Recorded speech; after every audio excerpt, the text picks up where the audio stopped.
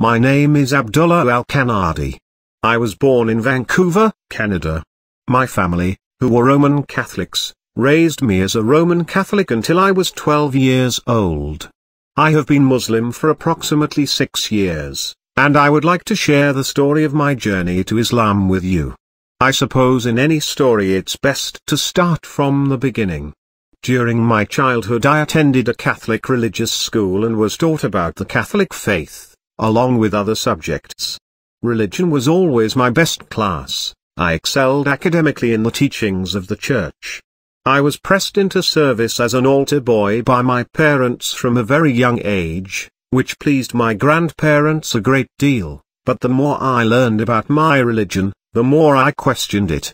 I have this memory from my childhood. I asked my mother en masse, "Is our religion the right one?" My mother's answer still rings in my ears to this day, "Craig, they are all the same. They're all good." Well, to me this didn't seem right. What was the point of me learning my religion if they were all equally good?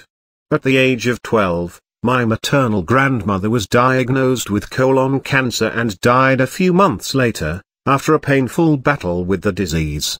I never realized how deeply her death affected me till later on in life.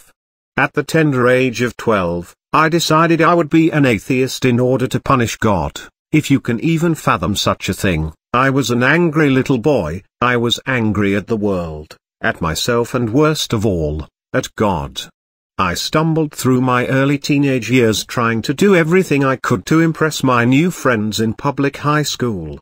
I quickly realized that I had a lot to learn. For being sheltered in a religious school, you don't learn what you would in a public school. I pressed all my friends in private to teach me about all the things I did not learn. Soon enough I gained the habit of swearing and making fun of people weaker than me. Even though I tried my best to fit in, I never actually did. I would get bullied, girls would make fun of me, and so on. For a kid my age, this was devastating. I retreated to myself, into what you would call an emotional shell. My teenage years were filled with misery and loneliness. My poor parents tried to talk to me, but I was belligerent towards them and very disrespectful. I graduated from high school in the summer of 1996 and felt that things would have to change for the better, since I believed they couldn't get any worse. I was accepted in a local technical school and decided that I should further my education and maybe make some good money, so that I would be happy. I took a job at a fast food restaurant by my house to help pay for school. A couple of weeks before I was to start school, I was invited to move out with some friends from work. To me, this seemed like the answer to my problems. I would forget my family and be with my friends all the time. One night, I told my parents I was going to move out. They told me I couldn't, and that I wasn't ready for it and that they wouldn't allow it. I was 17 years old and very headstrong. I swore at my parents and said to them all sorts of evil things, which I still regret to this day. I felt emboldened by my new freedom, I felt released, and I could follow my desires as I saw fit. I moved in with my friends and didn't speak to my parents for a long time after that. I was working and going to school when my roommates introduced me to marijuana. I was in love with it after the first puff. I would smoke a bit when I got home from work to relax and unwind. Soon though, I started to smoke more and more, until during one weekend I had smoked so much, that it was Monday morning and before I knew it, it was time for school. I thought, well, I'll take one day of school off, and go the next day, since they won't possibly miss me. I never returned to school after that. I finally realized how good I had it. All the fast food I could steal and all the drugs I could smoke, who needed school anyways? I was living a great life, or so I thought. I became the resident bad boy at work and consequently the girls started to pay attention to me like they hadn't in high school. I tried harder drugs, but alhamdulillah, I was saved from the really terrible stuff. The strange thing was, when I wasn't high or drunk I was miserable. I felt worthless and completely valueless. I was stealing from work and from friends to help maintain the chemical haze. I became paranoid of the people around me and imagined police officers were chasing me around every corner. I was beginning to crack and I needed a solution, and I figured that religion would help me. I remember seeing a movie about witchcraft and I thought that would be perfect for me. I bought a couple books on Wicca and nature worship, and found that they encouraged the use of natural drugs, so I continued. People would ask me if I believed in God, and we would have the strangest conversations while under the influence, but I distinctly remember saying that no, in fact I don't believe in God at all, I believe in many gods as imperfect as me. Through all this, there was one friend who stuck by me. He was a born-again Christian and was always preaching to me, even though I would mock his faith at every opportunity.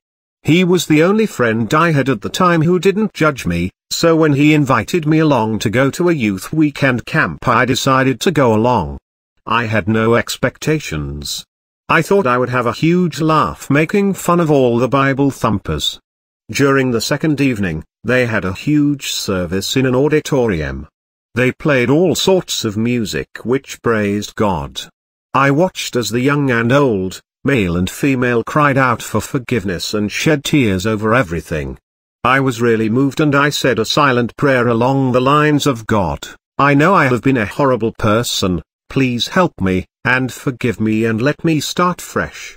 I felt a surge of emotion come over me, and I felt tears roll down my cheek. I decided at that moment to embrace Jesus Christ as my personal Lord and Savior.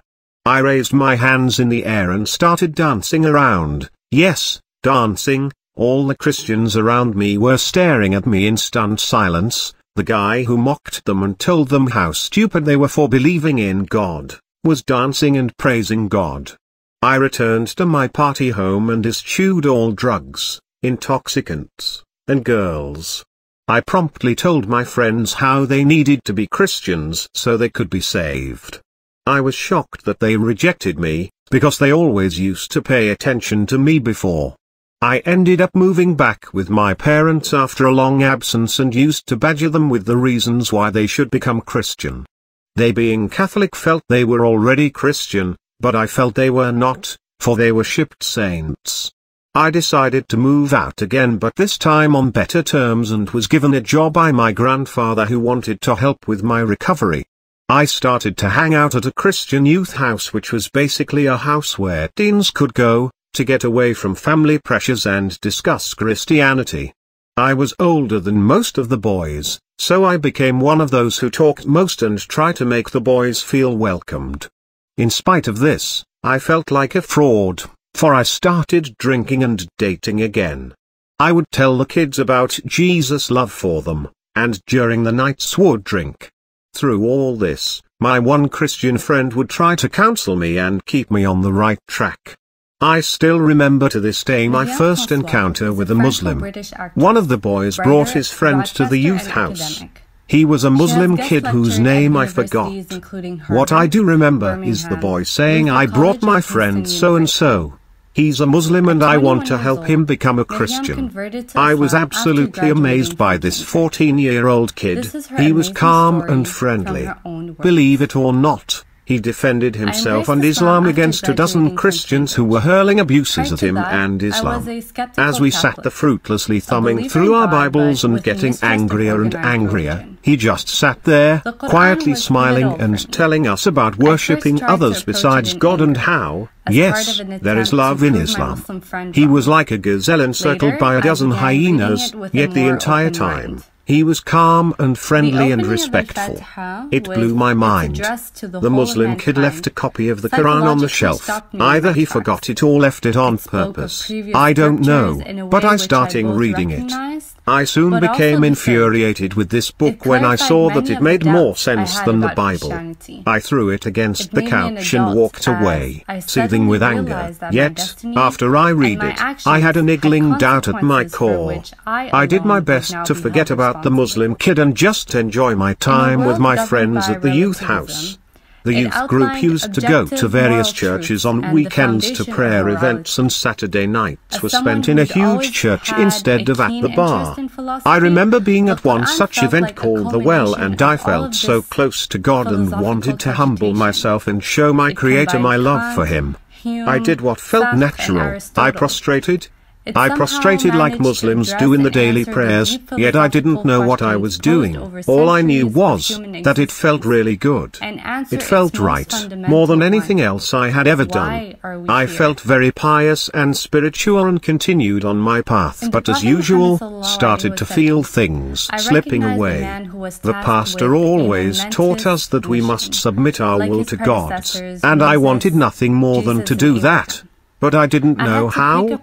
I always prayed, please God, make my will yours, make me follow your will, and so on. But nothing ever happened. I felt myself slowly slipping away from the church as my faith ebbed away. It was at this time that my best friend, the Christian man who had helped me come to Christ, along with another close friend of mine, raped my girlfriend who I had been with for 2 years. I was in the other room too drunk to know what was happening and unable to stop anything. A couple of weeks later, it was revealed that the man who ran the youth house had molested one of the boys that I was friends with. My world was shattered.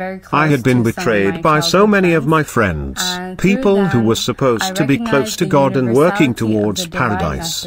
I had nothing left to give. I was empty again. I walked around as before, blindly and without direction, just working and sleeping and partying. My girlfriend and I broke up soon afterwards. My guilt, rage and sadness encompassed my entire being. How could my Creator allow such a thing to happen to me? How selfish was I? A little while after, my manager at work told me that a Muslim would be working with us. He was really religious and we should try to be decent around him. The minute this Muslim came in, he started da'wah. He wasted no time in telling us all about Islam, and everyone told him they didn't want to hear anything about Islam other than me. My soul was crying out, and even my stubbornness could not squelch the cries.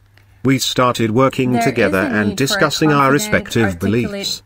I had given up on Christianity completely, but when he started asking me questions, my faith surged and I felt I was a crusader defending the faith from this evil Muslim. The fact of the matter was that this particular Muslim wasn't evil like I had been told. In fact, he was better than me. He didn't swear, he never got angry and was always calm, kind and respectful. I was truly impressed and decided that he would make an excellent Christian.